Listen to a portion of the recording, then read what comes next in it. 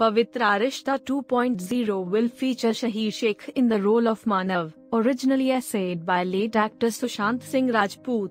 Ankita Lokhande and Usha Nadkarni will reprise their roles, the casting director has confirmed.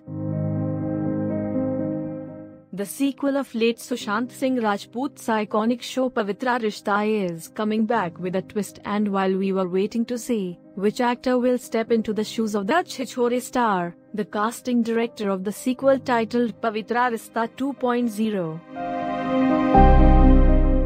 Aditya Suranna, confirmed that Shaheer Sheikh will play the lead character of Manav, while Ankita Lokhande and Usha Nadkarni will reprise their roles of Archana and Savita. The new season will be completely digital.